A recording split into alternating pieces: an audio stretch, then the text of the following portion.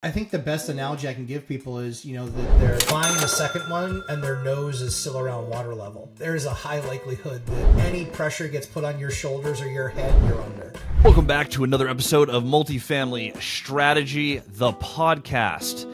I'm Christian, your host. I'm joined today by Matt, the Lumberjack Landlord, great friend of mine, one of the best investors I know. Can't say enough good things about him. So I've been extremely excited about this episode, and we are stoked to bring him to you. Matt, welcome to the pod. Oh man, super excited to be here. Doesn't get any better than this, right? Dude.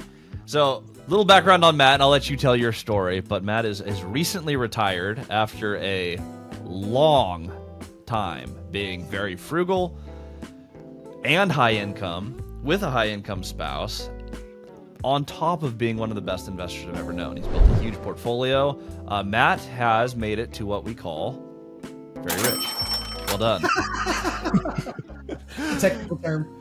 No, the rules for being rich, at least in our book, at Multifamily Strategy, you have to have equity, you have to have cash flow, and you have to have cash. You have to have all three resource pools at the same time before you're rich.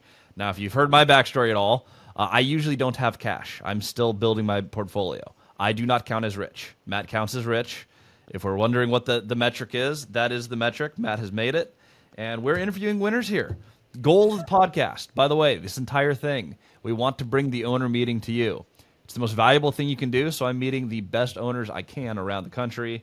Matt, you qualify on every metric that could possibly matter. So thank you for joining us. My pleasure.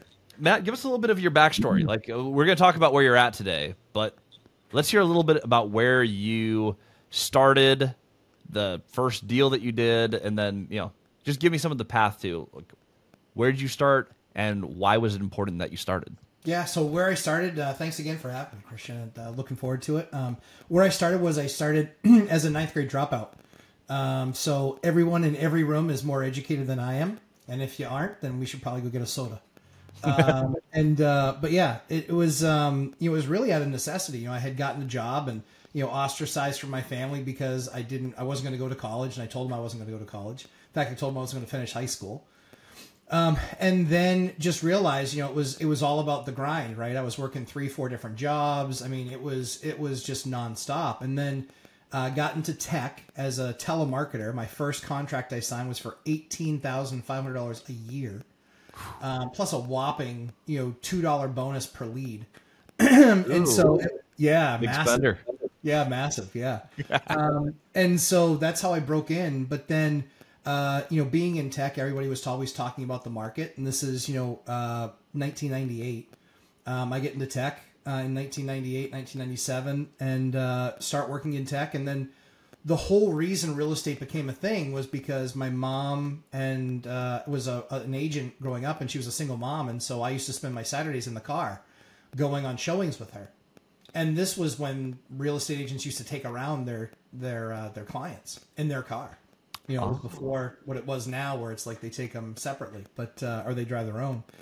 But got into the stock market, got my clock cleaned in the .com bomb, and went from every single penny that I'd saved up for a year and a half, and I was living frugally then too. I was living with a buddy, paying $250 a month for a room, and lost it all. Lost like $30,000 in the stock market, and I was like, okay, feel like it's rigged. I'm never gonna live in Manhattan. I'm never gonna be in those boardrooms, so I can find out what the non-insider trading move is. And so then I started looking at it and saying, I got to get into something. I need a place to live. Number one. Number two is I got to get into something that I feel like I can learn, I can get better at than others can get, and most importantly is it's a necessity. Something that's required. And so then I started looking at it and saying, you know what? It might make the most sense to start buying real estate. And so I bought, one of my biggest life lessons was I bought a condo. That was a huge mistake. I bought it on the water, just outside of Boston, looking at the ocean. And within 6 months of buying the place, so I literally was like, I can't afford this place on my own. So I'm going to buy it, and I'm going to have a roommate under lease, one of my buddies got him under lease, and then I could afford to buy it. And they would count my income plus his rental income, because he was a roommate. So they were willing to count that right away. Bought the place, moved in. And then about 6 months later, I got hit with a special assessment. And the special assessment was $83,000 on a $350,000 condo. I've never shared this story. That's exactly where I started. I did a condo with a roommate. It was a fixer-upper. I bought for I bought for less than that. I bought it for like 180. But we got partway through. I got a $60,000 special assessment on a condo I bought for 180. I'm like, what the hell is this? I was like, I called the condo association, and I was just like, hey, so I can appreciate that you're like handing out bills to people. Let me just help you understand something. I'm 23 or 22. I don't have $80,000. It's not going to happen, guys. It's not going to happen. So you're going to have to figure out what that's going to look like. So after having that kind of bitter pill in my mouth, I was like, all right, we're going to get out of this and get into a single family home. Thankfully, we'd had some appreciation then, just a little bit, not a ton, but we'd had enough appreciation there where I could get out of it and basically not have to write a check to sell it. And that was the goal. So that's what I did. I got out of it, I sold it, and I bought a single family house, and then I got roommates. And the plan worked a little bit better there. But the thing that I didn't like about it was, okay, well, as a roommate moves out, we get another one in here, but then it's a couple of months lag in between getting the right person and, does that really fit? And it was like, yeah, I kind of have deemed, living with roommates and when you own the property, I've kind of deemed that a super hack. That's kind of a super hack. And so I was just like, you know what, I don't love this, but it's fine. I'm not home a ton, so this kind of works out. Then I changed jobs and was living at home, working at home, and everyone was around all the time. And so I was like, okay, we definitely got to change this. So I then started looking at how do I buy real estate and, other investment properties. But at that point, you didn't have a 5% down mortgage that you get on a small multifamily. It was a bigger investment. And so the only way that we could do that was I'd saved up a bunch of money again because I don't spend money. Even now today, I drive an '06 Yukon with 180 something thousand miles on it. I don't but can. And just looked at the market. And then the biggest mistake that I made, I picked the wrong market. Now, where did you buy for that first one? Manchester, New Hampshire.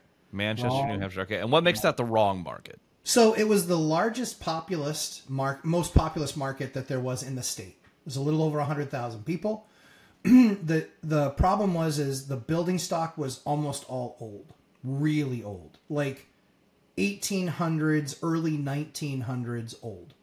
It was also a very rough area. It was a very rough area. And so the quality of housing wasn't there. I can promise you the quality of tenant wasn't there. And so that was what the biggest issue was. And after I bought into it, and I kind of bought some stuff that was kind of like fixer-upper, and fixed it up, and I still couldn't get a great tenant. And so I still knew that it was the right thing, but I just languished there. And then the next biggest stupid tax that I got was I got a lead order on one of my buildings. It's not something that's very common outside of New England, but in New England, it's a very common thing. Really? Meaning that it happens to, there's about 300 houses a year that get hit with a lead order in New Hampshire. And the funny thing is that there's probably about 33,000 properties that have an issue, that have a tenant that could be susceptible to a lead issue. So for those unfamiliar, what does a lead order look like? Like, you're the landlord, you have no idea what this is, it's coming in. What actually happens? You get a email or a letter from the state saying that somebody was flagged for high lead levels in one of the apartments that you own. And I was lucky enough for that to happen to me in 2008. Aha, a perfect time for things to happen in real estate. I was like, oh man, this is bad. This is really bad. And so I start doing my research, and I'm like, oh my word, this is crazy. And, whether you agree with it or not, it's the law of the land, and you're going to have to figure it out. You got to find a solution. And so I think that was one of the biggest challenges. One of the biggest challenges was finding a solution. So I looked all over the place, and I literally just said to the state, I said, I'm probably just going to give you the house. I'm just going to have to declare bankruptcy. I said, I don't have the $45,000 that you're telling me this is going to cost. One of the things that we do in the course that I made was I teach people how to get through a lead order, because it's very expensive, it's very technical, and you need to be able to hold the state reps accountable for what they're doing and what they're saying. And in our state, coincidentally, there were only 5 contractors certified to do abatement. Really? Yeah, that sounds difficult to work with for the whole state. Granted, your states are a lot smaller than they are on the West Coast. Our state's only 1.3 million people, but you still got 300 buildings a year, and you have 5 contractors bidding on those 300 buildings. I'd imagine business is very good if you're one of those 5 guys. Almost as if you could name your price. What do you do as an investor when that comes up? So you mentioned 2 things. You had a HOA issue a special assessment that kills your deal. Yep. You have a state that comes in and says, hey, guess what? Bonus expense. Realistically, you wouldn't have underwritten for that. You would not have expected, hey, of the millions of people here, I'm going to be one of the 300, right? Yeah, I mean, if you do the math, right, 33,000 units with people that could potentially have a lead issue, and you've got 300 a year that they hit, well, what's the math? That's 1%. Yeah, and that's something that you probably don't factor for. So when the unexpected happens, because it's happened to you multiple times, yep. What do you do? Did you declare bankruptcy? Did you find a workaround? Like, what does it actually look like? So I think the key is that I engaged them, and I just said, I think I'm just going to give you the house, and then everybody can become homeless. That's my option. That's the only option. You painted me in a corner. I don't have $80,000 or $50,000 to fix this. I have no options. I can't get a loan on the building. It's 2008. In case you hadn't heard, the entire real estate economy's collapsed. There's nothing here I can do.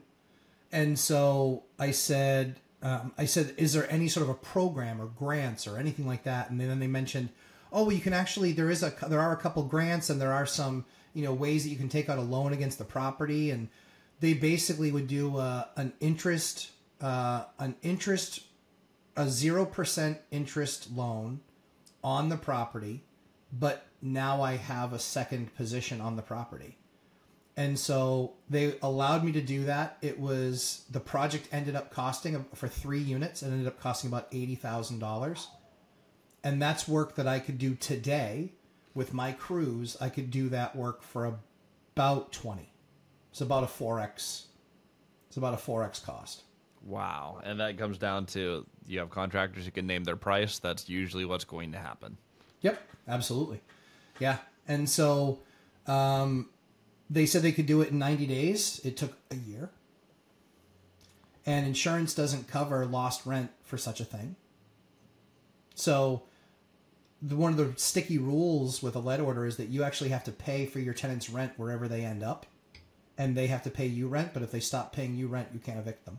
Ah. Double-edged. That sounds like Washington State. Yeah, it's a win for them and a loss for me, and a loss for me and a win for them. And so that was the most challenging part. And it was, thankfully we had some people that just basically DQ'd out of the process, stopped paying rent, and then were just like, you know what, I'm just going to move somewhere else. I was like, thank God. And then they moved somewhere else, and then the lead guys got access to it, and they stripped it and they redid it. And at the end of the day, I bought the property right, but I didn't buy it so right that I had room for a 20% increase in costs of what I paid for it to then make the numbers work for rents. Yeah.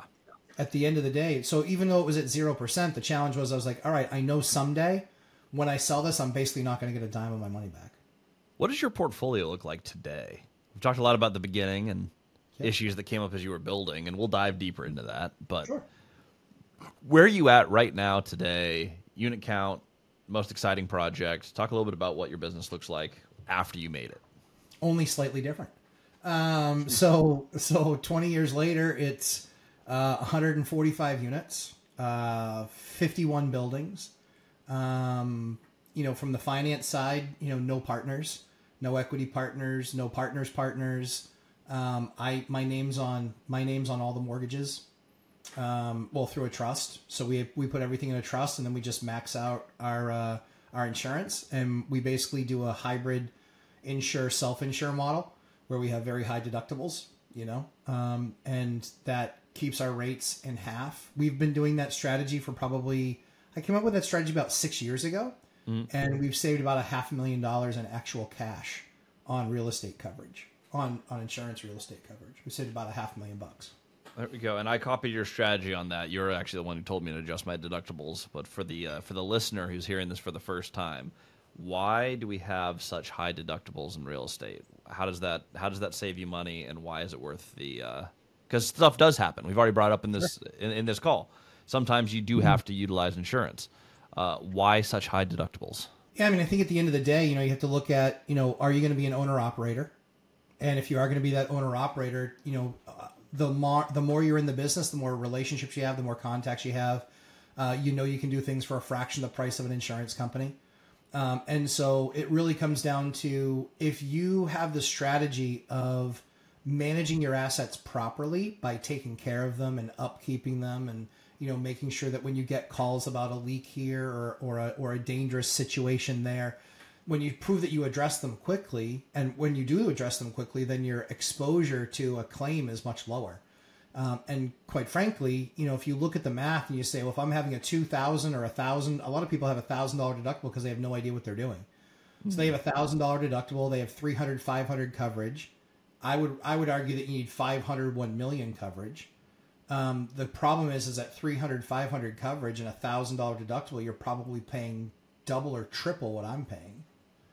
And so the idea is to keep your costs lower, but also make sure that you have a partner in the deal, because the insurance company is really going to care. And quite frankly, if it's a project under $20,000, I can probably do it for 8. If the insurance company sees it as 20, I can probably do it for 7 or 8. So why would I file that claim? Because very often what people find that actually then file those claims, the insurance company makes up for it across your portfolio for the next 3 to 5 years. It's big. So now, can someone mitigate that by switching insurance? Does that insurance company, if you go from one to another, or does that claim just follow you no matter where you go? It follows you. Yep, the claim follows you, but also not only does the fact that you had a claim against you follow you, but now that you're changing companies, a lot of times they're going to introduce a new premium as well, or you'll get an introductory rate that might be less than the one that you're leaving, but then year 2 they're going to get you, so you're going to have to move it again and move it again and move it again. And so you're still moving it with a claim. You're still moving it with a claim that probably stays on your record or on your report about your insurance. Probably stays on there for about 5 years, depending on which company you're working with. It can be 3, 5, it can be 7 as well. And so, yeah, it puts you at a significant disadvantage. So from that perspective, I have insurance for the purpose that most people should have insurance, which is massive loss. And even then, insurance might not cover you. I've had total loss of building from water damage on a project that was under construction insurance. Oh my word. And there's nothing you can do. They're like, hey, if the roof's over 20 years old and your pipes freeze, no insurance company in the world will cover that. And so just don't let your pipes freeze while you're doing this. And of course, we have a frozen pipe and it cascading issues. And that's just part of the game. So it's important to know when you're doing this, even with insurance, they may or may not cover the things that you'd think they would cover. Like, if my pipes burst and water destroys my building, will you cover that? Sure won't. Like, oh, fantastic. They're super nice to you so long as you're paying your bill and you're not making any claims. And Isn't that funny how that works? Yeah, it's amazing. As soon as long you as they don't have to spend money, but you pay them. Exactly. As soon as you file a claim, let the games begin. And then it's going to be constantly them trying to say, well, you didn't live up to this part of the agreement or that part of the agreement, or here was an issue, or we found something completely unrelated. We found a dog on the property that actually we don't qualify for. What are we talking about? That's 3 units down, and it has nothing to do with the unit that had the issue. Yeah. So it's they're looking every single possible way that they can possibly get out of it. And they also recognize that you're likely not going to sue them because they have plenty of lawyers. Now, you said 145 units is what you're at right now. Mm-hmm. And one of those is a prison you're converting, right? Is that counting? Okay, we're gonna talk about that later too, because that's exciting. Yeah. I want to hear the updates on that. As you are building this, so you went from a condo Let's go even further back. You went from dropping out in ninth grade Yes. to working low-income jobs to eventually you got a high-income job. You have this huge portfolio. What things did you do to get from, hey, I got my first few houses and I made my first few sets of mistakes, to I have 51 buildings, 145 units? What are the practical steps that you took along that journey? Say you're talking to someone who has their first few duplexes. How do you go from I'm a beginner to I have no partners, I have a ton of real estate? I think it's, for me, it's a general premise of curating an experience for tenants. You know, I want to acquire, I want to stabilize, and then I want to optimize. And I think so often landlords stop at stabilize, and that's where I beat them every time because I bring it to optimize. So they're saying, oh, well, yeah, the market's, 8% and I'm making 12, like I'm crushing it. And I'm like, well, congratulations, I'm at 23% return. Well, why are the returns so great? Certainly time has something to do with it. Buying when many others were running has something to do with it. But also having a fairly conservative strategy of I'm going to buy the next one, but I'm not going to be, basically water almost over my nose before I buy the next one. I mean, it's a different deal when you can do what your strategy is, which is, potentially bringing on an equity partner, or talking to the seller and getting seller financing and then getting favorable terms and then getting a no down payment. Like that's magic, right? That's what you're amazing at. And so that's the magic that you use to acquire more assets without largely any risk, a very low risk profile. And so for me, how do you go from 3 to 50? It's slow and steady wins the race. I did it in 22 years, not in 3 years. I do have other people that are investors in my market that I know I'll be buying some of their assets in the next 24 months because they grew too quickly. They never really stabilized. They certainly didn't optimize. But really the idea is you acquisition, then stabilization, then optimization. You need to get tenants into the experience, making sure that they're good quality tenants that pay their rent on time. And then over time have other plans of saying, okay, I'm going to have to do the roof there. I'm going to have to do the heating system there. In the turnover of the next set of tenants there, I'm going to redo all the windows because they're older, and really dialing it in. And then when you really get into the weeds on optimization, now you're talking about, toilets and low flow shower heads and on-demand hot water heaters and 95% AFUE boilers and really getting nuts. The type of insulation that you use, but you can really get into the weeds on that stuff. But that's how people are like, so what? So you made an extra 1.5%. I said 1.5%, 1.5%, 1.5%, 1.5%, 1.5%. And I was like, so you're right. I only made 1.5% on that one decision, but I just made 7.5% on the cumulative 5. That's what optimization looks like. And that's really one of the things that we teach in the course is how to understand how to get from stable to optimized and making sure that, like you guys say, like you say all the time, Christian, how do you get to buy real estate? And more importantly, how can you keep it? I mean, that's what it comes down to, right? You buy cash flow and you make sure you fix your variables so it continues the cash flow. Absolutely. And then you optimize and you increase that cash flow again and again and again. And the market will do some of that. But if you as a landlord come in, I think you worded it perfectly. You're curating the experience for your tenants. Absolutely. They're coming into your brand and your apartments and they want to be part of that. And they're always getting better. You probably, I'm imagining you have very low turnover compared to your competition. Yeah, we're in the 90s. The reason any year that we've dipped into like an 80% renewal rate has been because we had a couple of years that were 70%, but it was because we had so much acquisition. Yep. And we wanted to work with those tenants, but so often the reason that the landlord sold us the property was because the tenants were bad. And very often it's like, this is the chain or this is the sliding slope that many people go down, which is, I want to keep my rents fair and reasonable. Okay, great, cool, no problem. That's a good thing. That's very admirable. And then a year later, I want to keep my rents fair and reasonable, so I didn't raise the rent. And what it really is they're really cowards and they're too afraid to ask for a rent increase. That's what it really is. They're not altruistic, they're cowards. And that's a rude thing to say, and welcome to the Lumberjack Landlord. And so, the other fact of the matter is that people don't want to have those difficult conversations. And so you've got, amazing concepts like Dion talks with his binder strategy, which is amazing. But you find a lot of landlords that what ends up happening is 5 years later, the tenant goes, you know what? I'm sick and tired of this. I'm leaving. This place is a dump. They've made more money every single year. They're ready to go rent a nicer place. And you're like, why are you leaving? You say, because the place sucks. I want a nice place to live. And then the landlord's been stuck with having underserved himself and the business. And so they paid a low rate for 5 years. He doesn't have the money to fix the roof. He doesn't have the money to fix the doors. He doesn't have the money to, upgrade the heating system. He doesn't have the money to do that. And then where are you at? Now you're trying to rent out a dingy, dumpy, gross 17-time painted unit to the next person who is also going to be a low entry tenant. And where are you at then? Then you have zero ability to curate a good experience you could actually command some sort of a premium for. And the funny thing is I think that slumlords, while I hate them and I don't like their business model, there's a reason that they exist, right? There's a reason they exist. It's because somebody needed a house and that's all they could afford. The problem is that number in the last couple of years has gone up so much because there's no inventory. And so they're truly the bottom of the rising tide, but it's still lifting all boats. Their boat's the worst. So I think that's really the challenge, is curating that experience for your tenants and making sure that, hey, if you continue to want to see things improved, I need to increase the rent. My taxes go up every year. My water bill goes up every year. My sewer bill goes up every year. All those rates constantly go up. They never go down. You mentioned something that you're going to be buying from people who expanded too fast. Oh yeah. What does expanding too fast look like?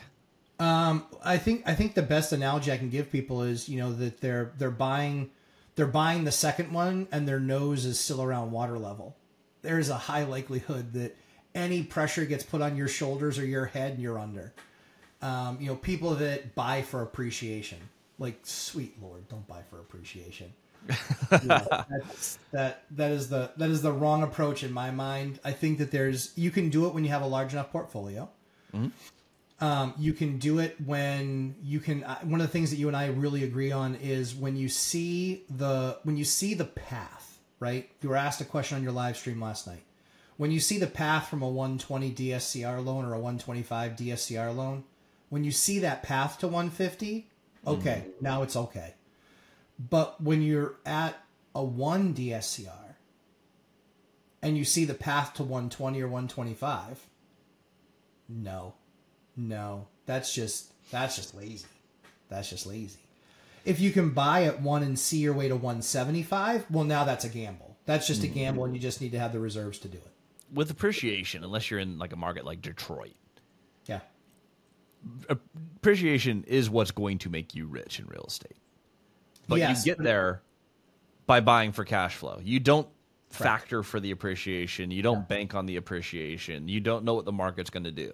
All you know is that over a long period of time, you will have appreciation. Because like you said earlier, things get more expensive, and we're going to keep printing money. Like, appreciation will multiply the money. It's always happened. Yeah.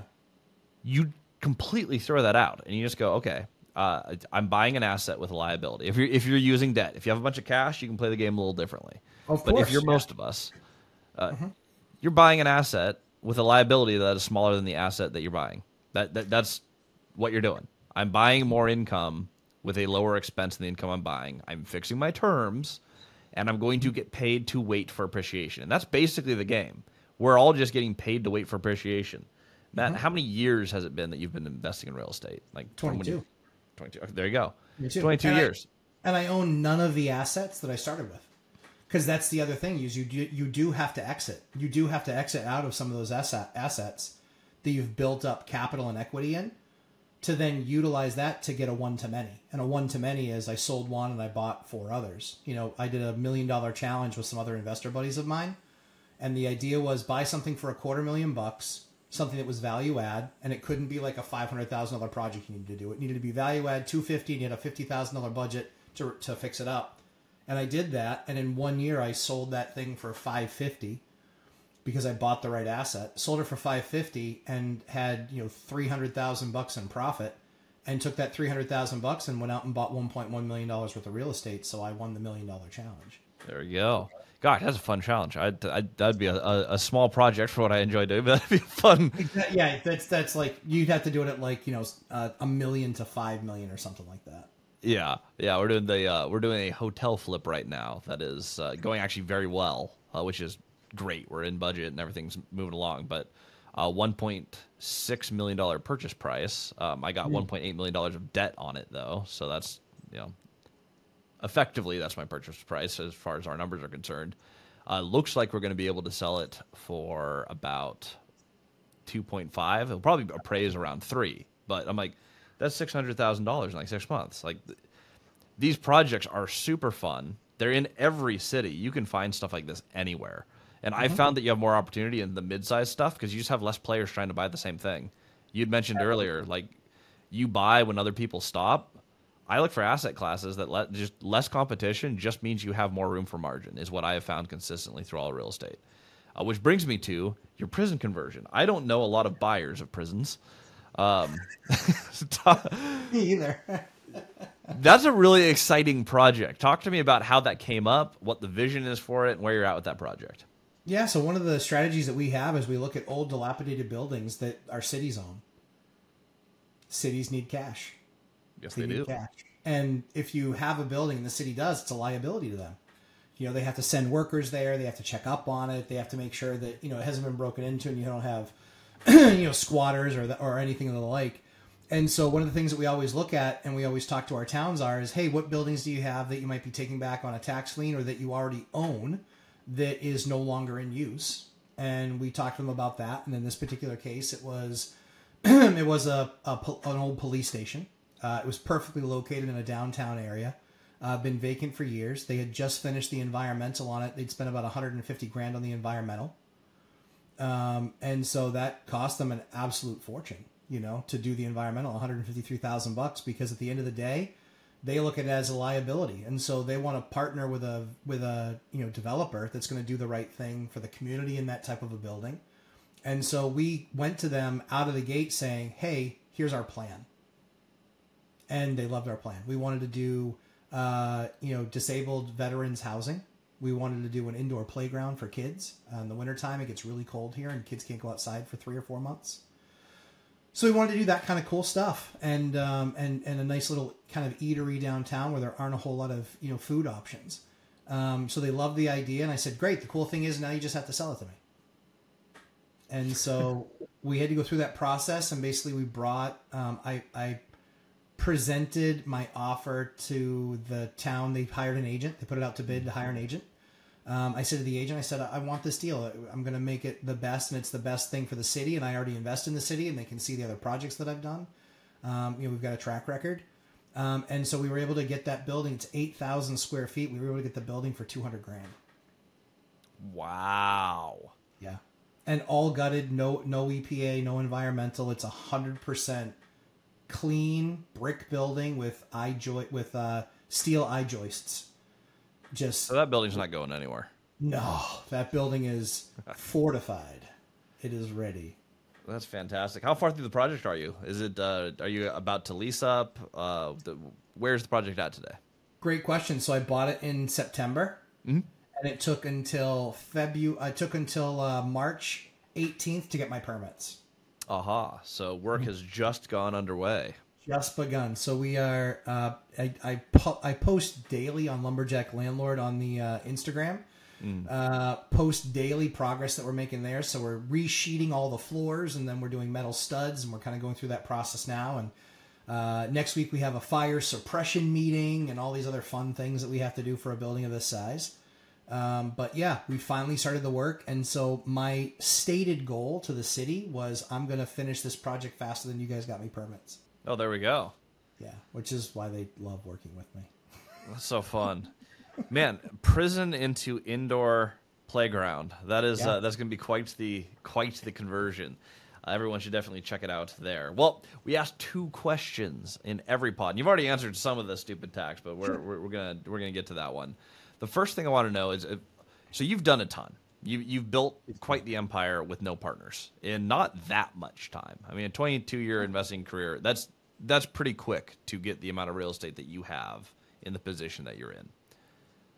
What is the thing that you are the best in the world at? What is the thing that makes Matt that allowed you to build the business that you did? I think chaos management, the ability to manage chaos. It's when not anything really goes your way in real estate investing. So it's a matter of creating creating processes, being willing to pivot, not being steel-headed about or iron-headed about certain things.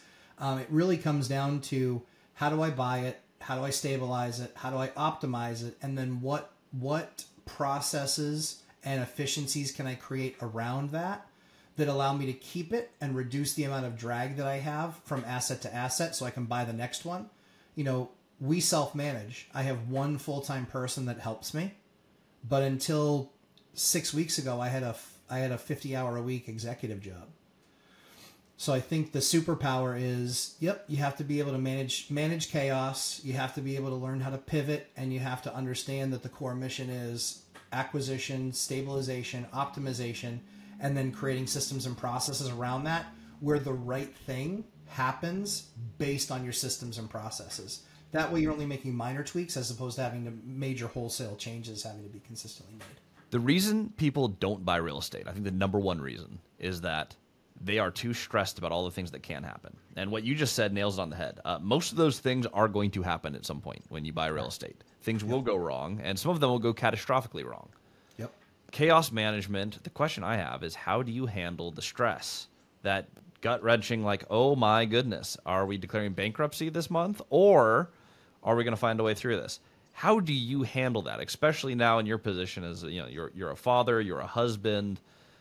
How do you handle the stress of having that much business? I think, you know, not to get corny, but I think, you know, probably a little bit of faith has you know, plays a role in it for sure.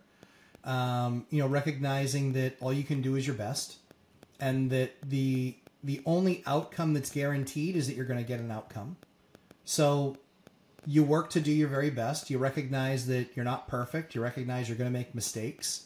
As the years go on, you got to be humble and recognize that you can learn from everybody.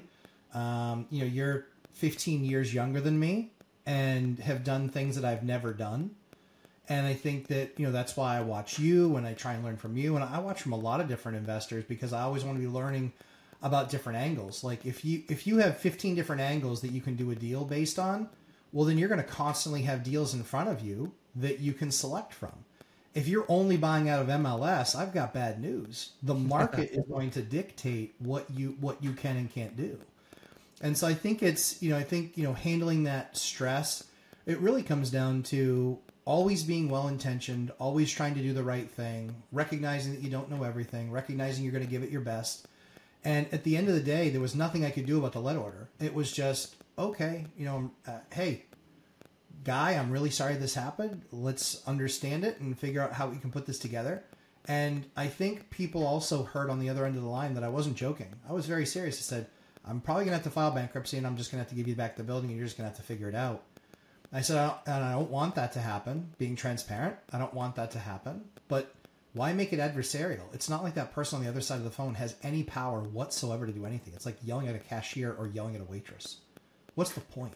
They don't own the problem. They didn't cook your food. They didn't screw up the steak. Somebody back in the kitchen did. And they have the covering of that kitchen door. So I think it's just being well-intentioned, and I think it's also recognizing you don't know everything. Usually high success people, their toughest critics themselves. And so usually you're giving yourself the worst of it over what anybody else is doing. And recognize, too, that, hey, you know what? Whatever. There's nothing. Worrying is not going to add a moment of value to my day or to my life. So worry. I'm kind of the wrong guy. I just is what it is. You do your best and you figure it out from there. That is the mark of almost every successful investor. Is you just realize, like, you can only play with the pieces you have. I think stress and worry and all that stuff makes sense if you're trying to survive, like being eaten as a hunter-gatherer. As you get into business, a lot of the emotion things do not help you at all. The way that you feel doing business does not dictate your actions. And the people who can stomach that are typically the ones who end up owning a lot of real estate or otherwise having a very successful business. I think that stress management thing, is that something that you learned, or is that something you're born with? I think it's something that you can learn. I mean, I was a teenager with a panic disorder. You know, so you know, I think that based on that being the occurrence, I think that it is something you can learn. You just recognize listen, I'm going to be here tomorrow. This isn't the thing that ends me. You know, and that's why I get so sad when somebody makes the decision to take their future into their hands, like in a negative way. Mm-hmm. I promise it's not that bad. It's just not that bad. It's not that bad. You'll be okay. It's not that bad. I have very successful friends who have gone through bankruptcies or other just total, complete failure. And you still make it through, and you're alive another day, and you just keep building. Now, the design of the portfolio is to not lose it. That is kind of the premise of the whole thing. Buy it and don't lose it. But if you do, those are the pieces, and then you just keep pressing forward with the pieces that you have. You learn something. I love that mentality. Speaking of the highest stupid tax that you had to pay, talking about managing stress, for all the problems that have happened in the portfolio, while you're learning how to play the game, what was the highest stupid tax that Matt had to pay? It could be monetary, it could be emotional, but what was the highest tax in playing the real estate game? Man, it's tough to narrow it down to just one. I mean, it's not understanding how bad a lead order could be was really bad. Not understanding how dangerous investing in a property in an HOA was really bad. People doing what was expected and not inspected. The thing that I always preach with my guys is people do what's inspected, not expected. And so if they don't think that you're coming around and looking and taking a look at it, that you are going to get less than quality work and they're not going to make you a priority. So I think, the stupid tax continues to work its way into any person's business. And I think the idea is okay, I've learned the lesson and, now we mitigate that. And so, but lead orders, you can't really do a whole lot about where we are. I think investing in an HOA, I think my biggest ones are ones that it was something I just didn't know, and it came back to get me. And so I think people should, measure 3 times and cut once. And I think that a lot of times, never do a deal for the sake of doing a deal. Do a deal because you have a conviction that you're going to actually make the asset a quality asset. Yeah. And that goes back to not being emotional, right? Just don't be emotional about the deal. The deal that you found isn't the deal that you have to close. Nope. On the same token, one problem in your deal isn't necessarily a reason why it's going to be too scary and you have to back out. Like look at the deal for what the deal is, and if the deal makes sense, close the deal. And if it doesn't make sense, find another deal. It is that simple. People get very emotional about real estate, especially when you're new. And at the end of the day, it's an investment. It shouldn't be any more emotional than buying a stock. It's just, hey, I think this is going to work. I have good reason for why I think it's going to work, and I have a plan to do it. That's why you would close a property. If it's, hey, I'm in Matt's mentorship group, and I haven't bought anything yet in my first 3 months, I better close this next deal. That is the wrong reason to buy a piece of real estate. Wrong. It's just wrong. Yeah. I love the students that get in, right? And I'm like, how much real estate do you own? None. I love it. I love it. And your course focuses a lot on real estate management, right? It's more so than acquisition. So people who own no real estate are going like, okay, I want to learn how to manage this real estate that I don't own yet. What does that look like for a new student who doesn't own anything, who's taking a class on how to run their real estate? What does that look like for you mentoring them? So you buy in this amount of time, and you manage in this amount of time, and my hand's purposely off screen, right? It's 10x, it's 20x, right? And so what it really looks like is, hey, when you're shopping, here's how you make a compelling offer. Here's when you get the tenants. Here's the first thing you're going to do. I mean, literally the name of the course is, oh shit, I'm a landlord. Now what? That's how I felt at the closing table. I was like, I don't have keys to all the units. What am I doing? I didn't even have keys. Like an estoppel, I had no idea what that was. And so really it's just managing and guiding them through the process of, okay, when you finally do that buy, you're going to have to engage the tenant. You're going to have to engage the city. You're going to have to, look at what repairs need. Have you talked to other plumbers saying, hey, I'm going to be, I'm looking at purchasing some properties. Was wondering if when that right property does come up, if I could have you come in and take a look at the plumbing and the heating system. The biggest mistake that newbies make is that they actually take the word for some of these guys who took 5-day courses and being inspectors. You know, what an absolute joke that is. What an absolute joke. 5 days and you know everything you need to know about inspecting a building? No. So I bring the experts. I bring my plumber. I bring, you know, my electrician. And I'm just like, hey, listen, I need you to come by because any work that you're going to get out of this deal, I want to know now. And so I don't even hire inspectors. I hire the guys who actually do my work. And so that way when they're coming in, they're looking at it and going, yeah, this is going to be a problem, or you need to upgrade this, or this isn't code. You know, that way I know going into it. And then it's not a matter of, well, it was in the inspector's report. I'll usually have like an overall, like general purpose guy. But then I have the plumber's stuff go through there, and they're there for an hour. So I might pay for my plumber for an hour and $125, my electrician for $100, and then the inspector for $500 or $600. And so I might be $800 in, but I'd rather know right then and there that I've got a $10,000 electrical problem or a $3,000 plumbing problem. And in all likelihood, from a negotiation perspective, it's not coming from an inspector. It's coming from a plumber or from an electrician. And so it carries a lot more weight when I'm actually negotiating the deal as well. And that is the best way to do it. If you have, especially if you're doing these value add projects, like for sure. Get the actual professionals in there, get actual quotes. And you'll notice that your numbers change a lot on your deal when you do this. You don't want to be surprised after you close. You want to have that surprise during due diligence, which is why we push so hard on great due diligence once you're under contract. I mean, if it looks good, go ahead and get it under contract. You verify everything during due diligence, and the more you do in that period, the more consistent your deal is going to be. And that is the goal. Eliminate variables every single time. Variables are what kill you. Stack the deck in your favor. Matt, this has been a really fun episode. Again, the goal of this podcast is just to connect people with other owners who are farther in the game. You are farther in the game than most will ever get.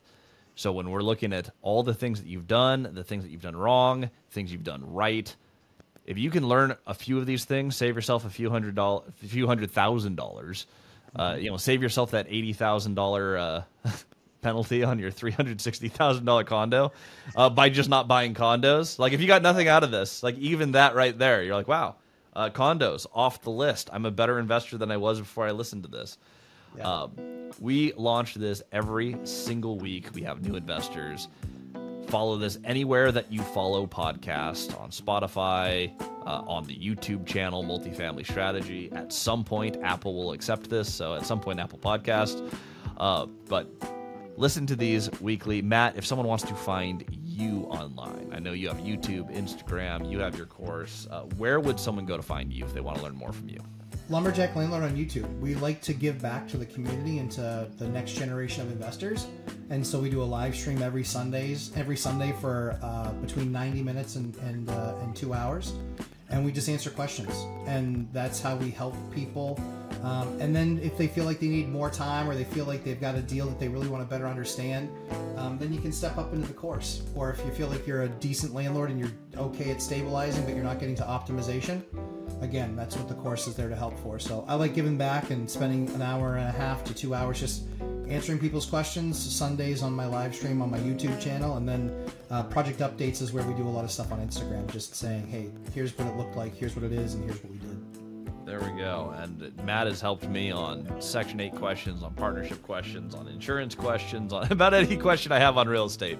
Matt has been a mentor for me in a lot of the things that I have done personally. So it's a huge privilege to have you on the channel.